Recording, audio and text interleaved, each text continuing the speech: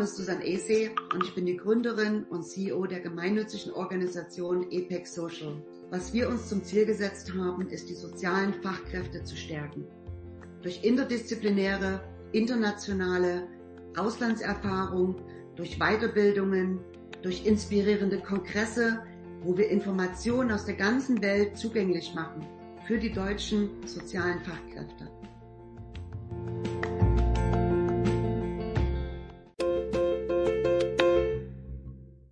Hi! How are you? So excited. Me too. I'm fine. I'm doing fine. I just got my coffee and my water with lime juice. Oh, Welcome to the Epic Social Podcast. I'm so excited because this is an English-speaking episode, and obviously you can hear my German accent. I'm trying my best. And please be nice to me, because it's not always easy to speak in public in your second language. So, and I'm a little, maybe too much excited. I'm a little all over the place because of my excitement right now. But you sound great. I'm so happy to welcome here. Megan, welcome. I would like to invite you to introduce yourself and tell us who you are, where you're coming from, and what you're doing. Okay, thank you. So my name's Meg. I am from Boston, and I am with a host family in Westfield, New Jersey. And my host child that I take care of is 18, and he has autism and Tourette's. So I hang out with him, and I help him develop his life skills. And we hang out, we have a good time together. Yes, that's so interesting.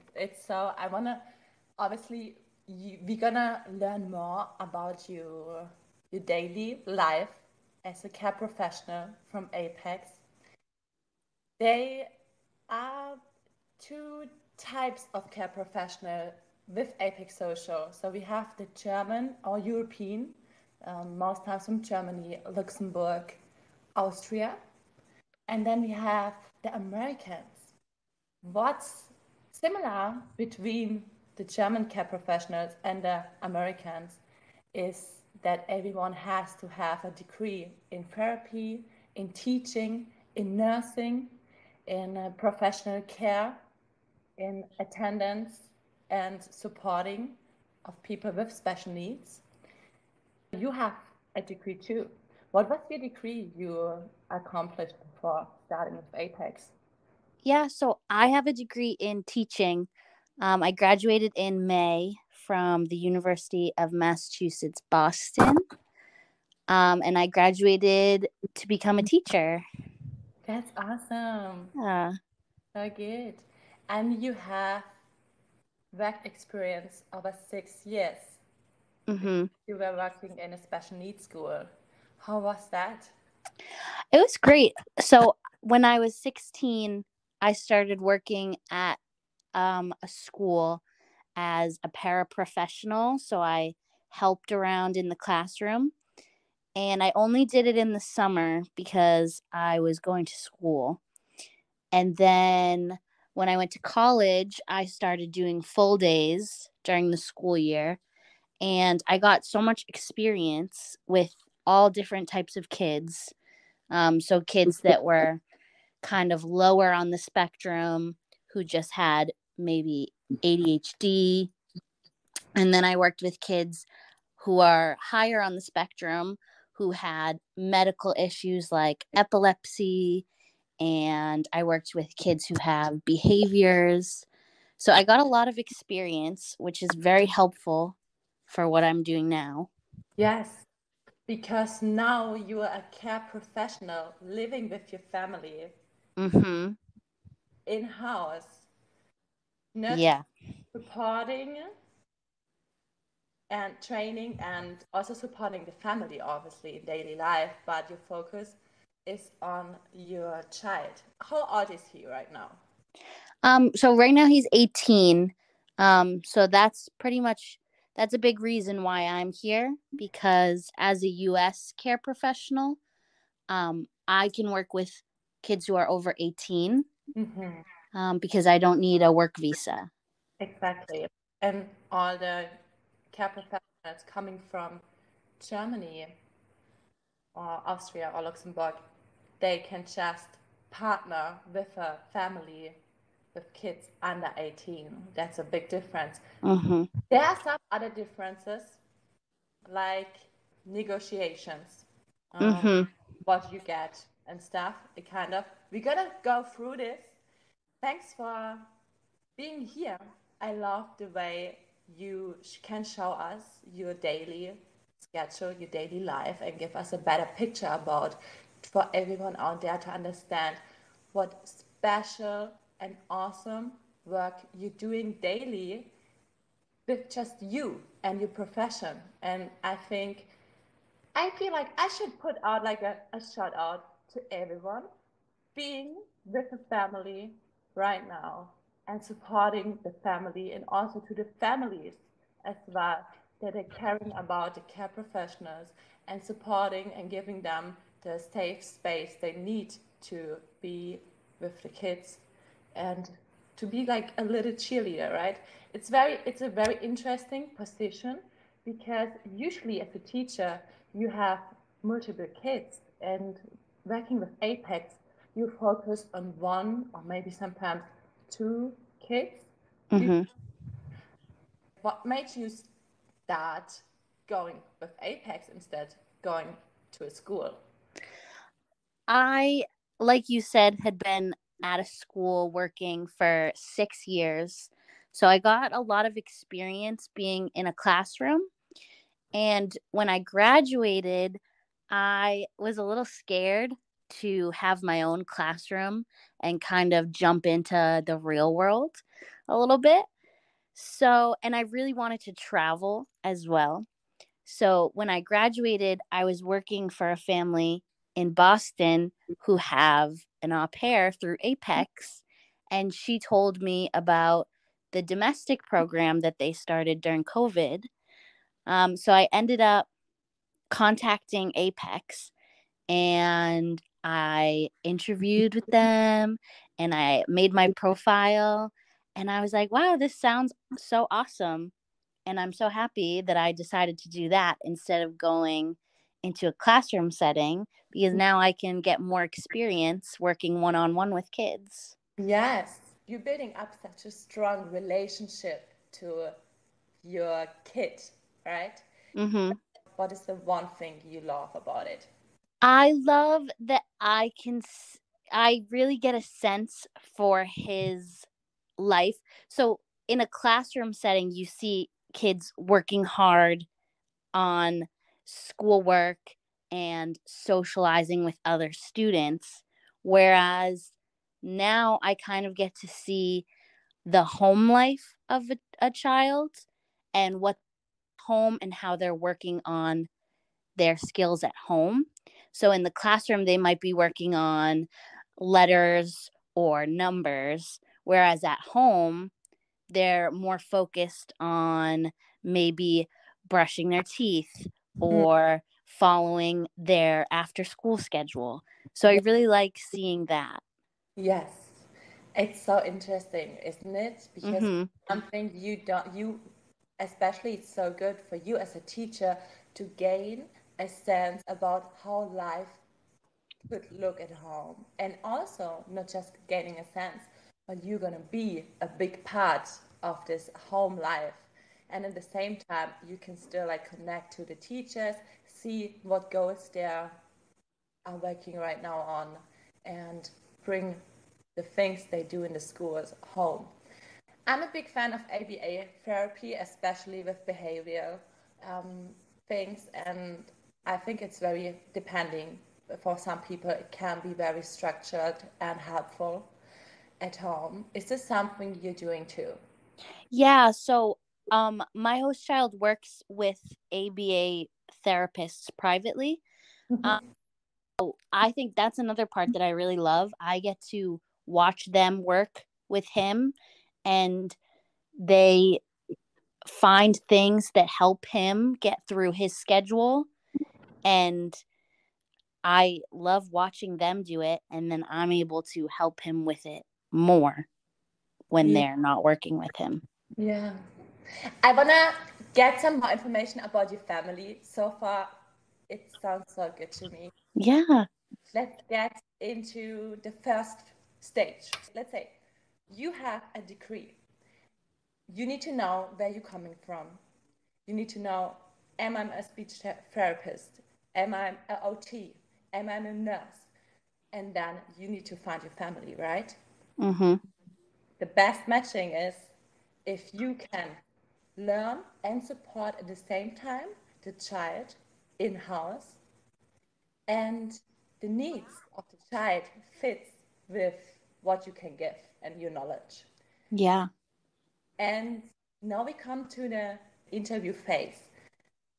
So you told us, you set up a profile where you're telling the family about your profession, about your personality, because you're going to live with them. You want to find a family that's matching with you too. You can hang out, eat popcorn on the couch and watch movies, go out.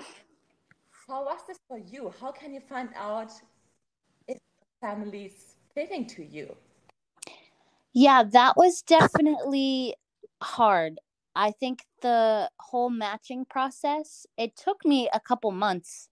I had interviewed with a lot of families, and I was mostly interviewing with families from California because that's where I wanted to go. I wanted to make a big jump and move all the way across to the West Coast. To the sunny state.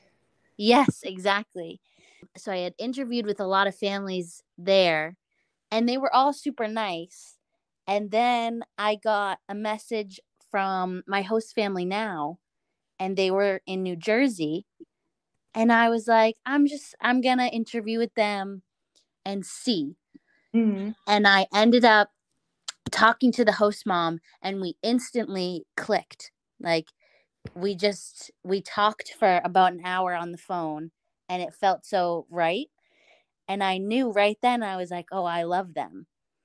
So I ended up matching with them just, I think 2 weeks later. We had a couple more interviews, and by the third one, we had arranged for me to come to New Jersey to meet them, which luckily it's pretty close to Boston. It was about 4 hours. So I came and met them for a weekend, and they hosted me at their house, and they were so great.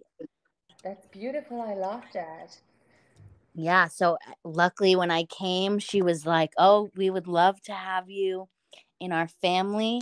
And that's another thing why I feel so good here, is because they don't make me feel like I'm just working. They really make me feel like I'm part of their family. And we go on vacation together, and I've celebrated holidays with them, and they've been nothing but nice. Mm-hmm. I hear that from other families too, and this is exactly why I personally love this program, because it's not just a professional job and exchange for people from Europe. It's also for you, you're gonna be in another family culture. You're gonna experience something you don't get in this way anywhere else. Living with someone, It's so true. Know them, and they get to know you. Yeah, and I already know that I'm going to be in contact with them for the rest of my life. I've already become so close with them. Yes, I had the same experience with my family, my second host family from Boston, and they just came to my wedding a month ago. Oh, I love that. Yes, I love them so much. You're going to be there as a support person and a professional teacher in-house. Let's clear quickly up what they give you in exchange. Instead of a weekly stipend like the German au pairs get, the US, you can negotiate an hourly pay. So I get an hourly pay from my family, and they did offer me a car as well. And then I get my own bedroom, and I'm lucky I have my own bathroom, and I have my own space upstairs in their house, which is super nice. Yeah. And do you have to pay for food? Nope. They make dinner, and they told me I'm allowed to eat the food in their fridge, which is so nice. Yes, it is. But it really makes you feel like you're a family member, huh? Like It you're does. living together. Yes, that's good. So thanks for sharing this, because obviously we wanna like get paid probably, especially if you have a degree and you know what a teacher or nurse or like people in your field getting paid. So this is in your hands too. Obviously, Apex Social makes sure that the family pay you minimum wage, but you can negotiate, and you should negotiate, and you should. This is why it's also so important to find a good match where your profession fits in with the special needs of the children, because Yeah. you can provide a good service, you can ask for more money and you can negotiate. And this is something I like a lot. You said already the family can give you a car. You brought your own car, I think. Yes, I did. So when I was coming from Boston, it's only a 4-hour drive. So I have a lot of clothes and I wanted to bring all of them. So I asked my host family before I came if it would be okay if I brought my own car. And I did bring it here, which is nice. And they've been super helpful. Actually, my car broke. A part of it broke last month, and they paid for the repairs, which was so nice. Okay, that's awesome. Also, because we talked about traveling before, you get paid, you have almost zero um, things to pay for yourself. Like there's just like a little things you have to pay. You don't have to pay for rent. Mm-hmm. And I don't know how the rent situation is for you in New Jersey, but I'm currently in Miami and I live with a family. Yeah, it's expensive. Dude, I would love that. I know. I don't know what I should do with my husband, because obviously he has to pay rent too. Now we're living together, but if I could be again a care professional and not paying rent, this was like I had so much money left. Honestly, I could use all my money for traveling, road tripping, going out, party, food, Mm-hmm. that's all this fun stuff. I loved it. I felt like so rich. I know. It's so Don't true. anything. Yeah. So let's talk about the self growth and the independence you were looking for. Mm-hmm.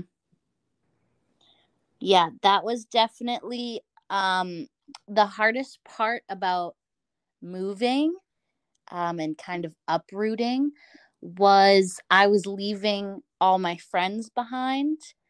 And when I was living in Boston, I was living with my friends and I worked with my friends and I saw my friends pretty much every day.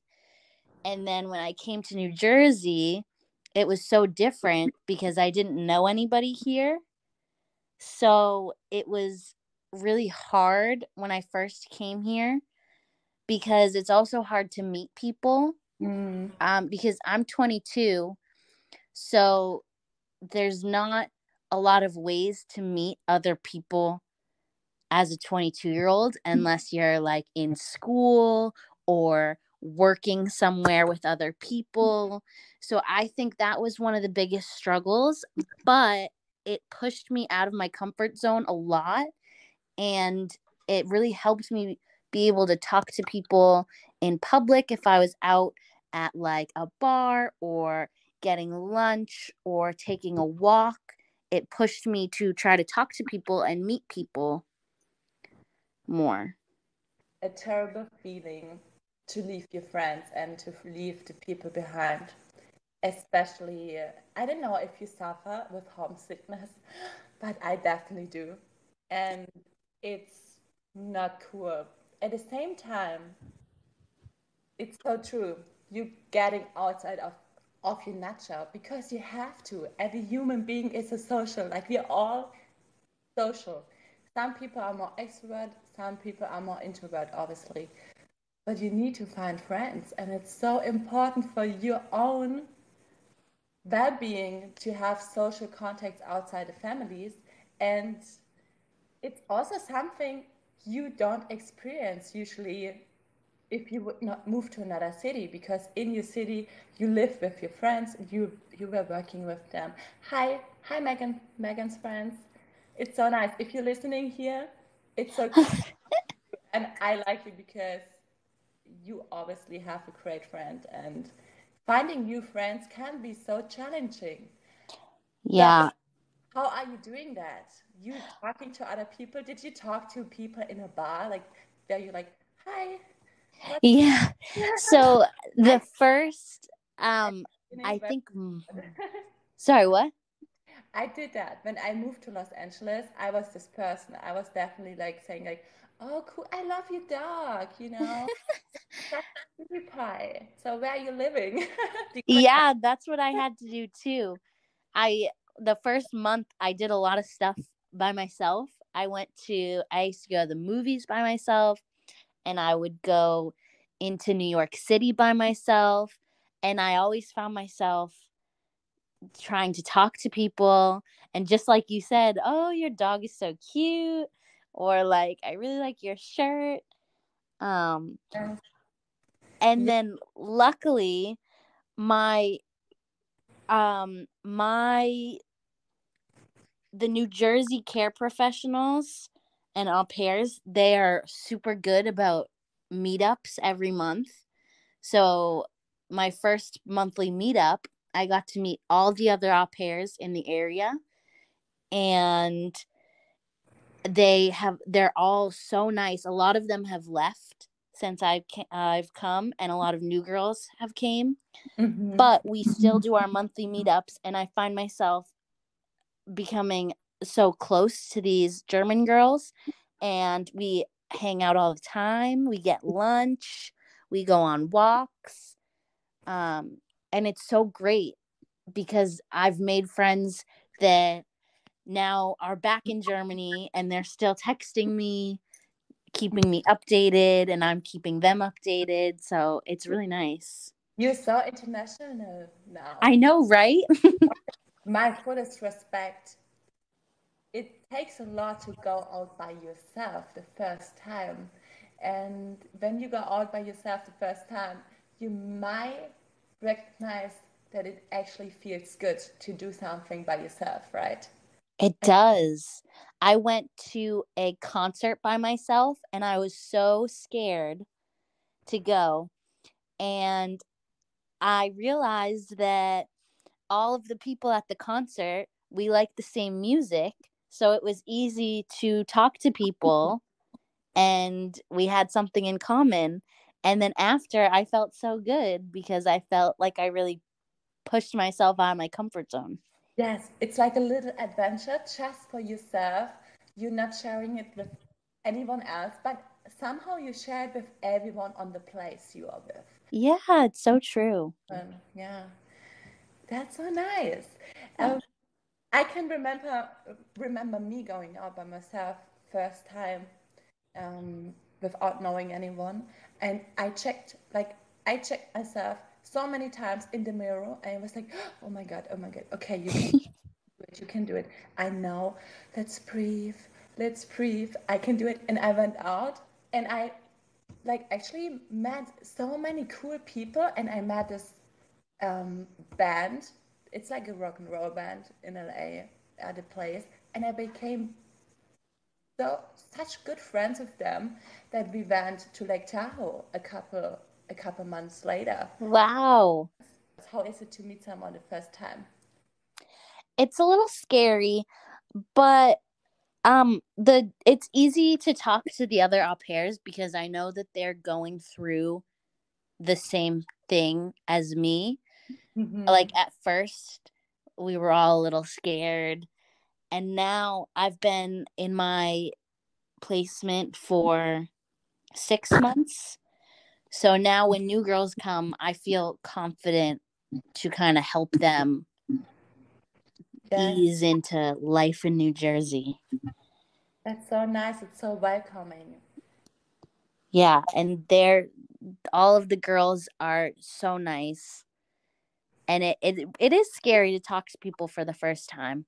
But once you find something you have in common, or you like make memories with them, then it becomes easier and easier, because then you can say, oh, remember when we did that? Yeah. And it's so fun. Tell me about some of your memories. Oh, let's see. My first month here, me and a couple of the other au pairs, we went to a lantern festival it was in New Jersey, but you could see the whole New York skyline, and it was so fun. And we had a picnic in the park, and there was food trucks, and we all put paper lanterns into the water, and it was one of my first memories here, and it was so fun. That's so beautiful. I love that. So good. Wow.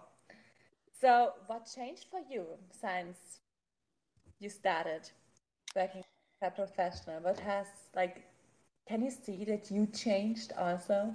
I think so. I think I'm much more comfortable being by myself now because I have a lot of free time during the day. So I kind of picked up some new hobbies. I had to figure out what I like to do because back in Boston, if I had free time, I was doing schoolwork, or I was working, or I was seeing my friends. So when I came here, I had a lot of free time, so I started going to the gym, and I started reading books, and I started journaling, and it's all been great. And I really feel like I've gotten to know myself better, Yeah, which is really great. I understand that.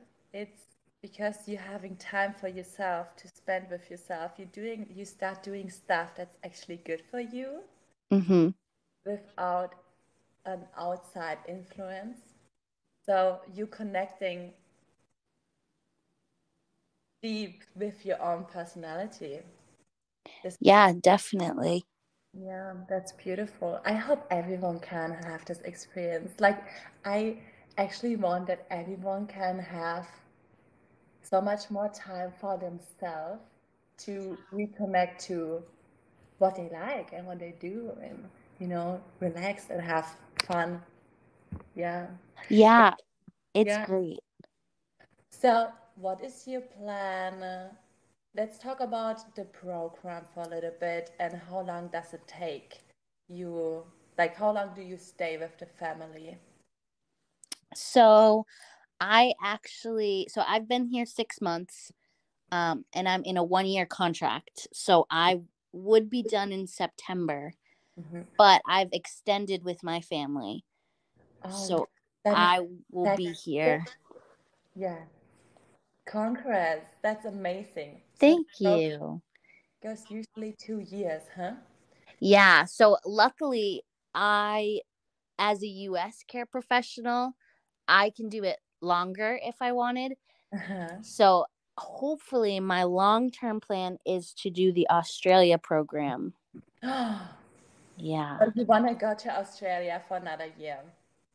Yes. Oh, I know, which is kind of crazy, but it's a once in a lifetime opportunity. yes, it's a big dream. I did the same. I'm still in the US. I never like. I'm fucking married now. I'm going back so that soon. So yes, um, moving to another continent is another level. Wow, I love that for you. I mean, totally, yes, why not? Thank you. Some people, I know they went to Australia with Apex Social and they literally fell in love with the country. And they told me in a German podcast that life there is so swaggy and chill. And Yeah. yes, that's such a different culture. I love that. I know. I'm so excited. I really hope that it's going to work out. Do you have travel plans for the US? Yeah, so I have a trip planned right now to go to Washington, D.C. in April to see the cherry blossoms. So I'm very excited about that. And I've traveled a few times with my host family to Florida, and we are actually going this Saturday again down there. What area of Florida? Anna Maria Island. Is it in the south? Is it in the south? Yeah, I think it's right under Tampa. Ah, okay. Oh, this side is beautiful too. Yeah. Cool. Do you have Instagram? Yes, I do. Do you want to share it? So Yeah. what It's Meg, MEG.Rizzo, RIZZO. Nice. I'm following you right now. Yay. Yes. Cool. I want to see you in Australia. Ha! I know. I'm going to be posting all the time when I'm there. No, I'm like, I would be so happy for you. It's a big decision and it takes a lot of bravery. Like, you have to be brave to do something like that. I know. Respect for everyone doing it. And yeah, it's amazing. Yeah, it is scary. Yes. But I think it's worth it.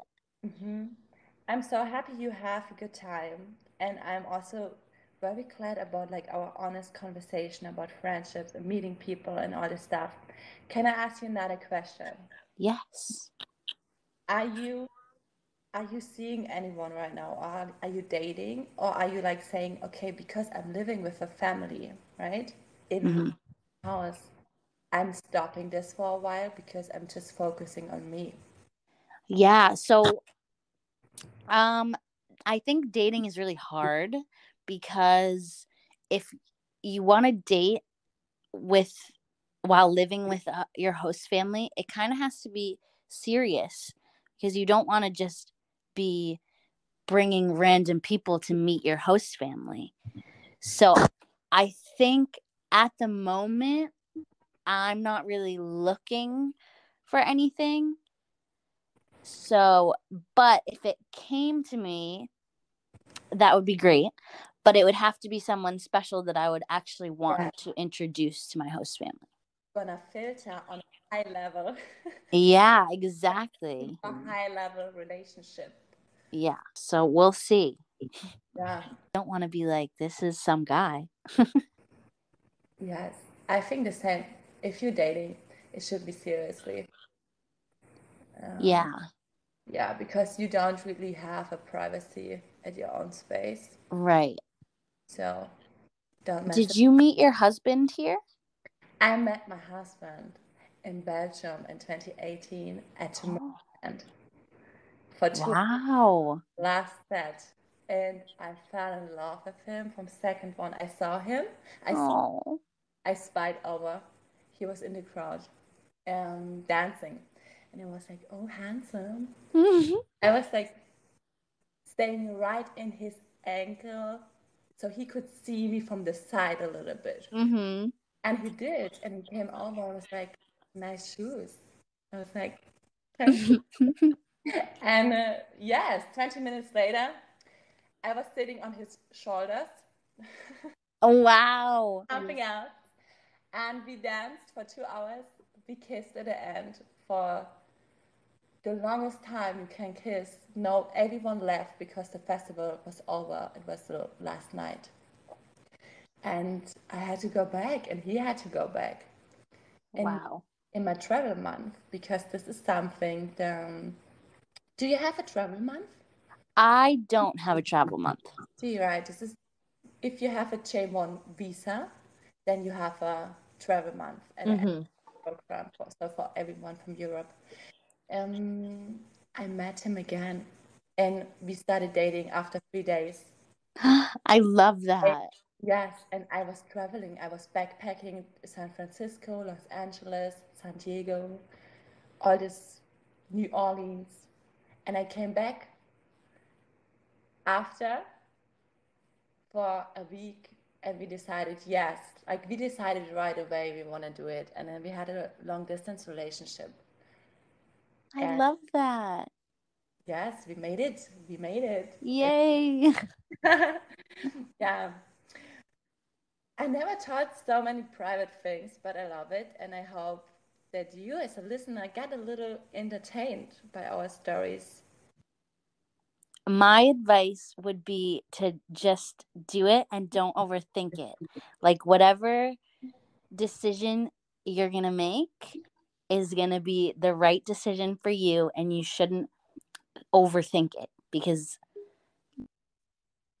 I think you should just go for it. Yes. Yeah, listen to your intuition and go for it. Obviously, you're so brave. Yes. Thank you so much. Thank you. This was great. And your English speaking is amazing. So don't be worried about that. Thank you. You're welcome.